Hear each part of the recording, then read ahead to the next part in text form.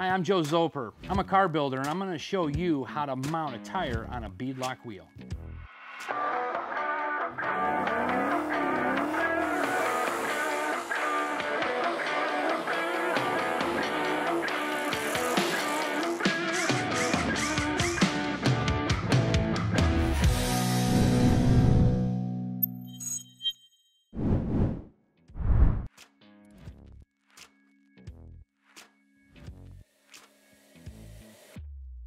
We're going to take some time to show you how to install a tire on RaceStar's single beadlock wheel.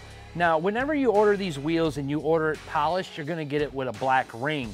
If you order the wheel black, you're going to get it with a polished ring. If you want to switch that around, make sure you notify your supplier before ordering. After you open the box, you're going to take your ring, set it off to the side, then you're going to notice that you have a set of hardware that's going to go for the beadlock. Now, this set of hardware is actually 3-piece. We'll get to that here in a minute. We'll show you exactly how this works. It's a pretty cool setup. Now what you want to do is you're going to take the tire and you want to make sure you put a little lube around the bead. This is a fairly simple deal. You're going to lay it down. Now normally you might need a tire spoon, you know, to help it along, but sometimes when you got enough lube and the tire's nice and soft, throw it out in the sun maybe, it'll just pop right on. So let's see what we got.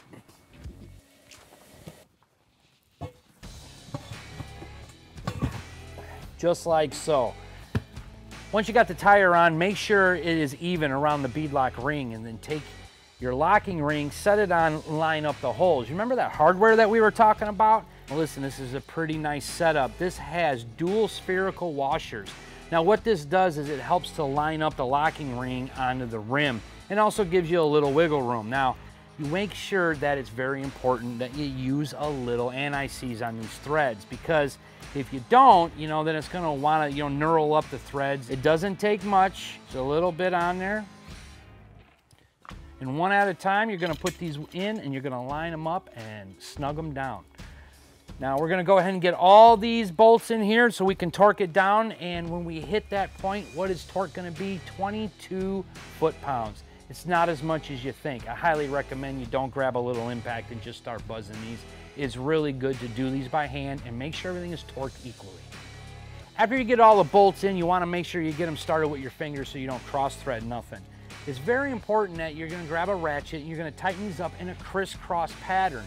And then once you get it all snugged down, you're going to want to go back with your torque wrench and you're going to torque it to 22 foot-pounds. Make sure that when you clamp this down that the ring is touching the rim.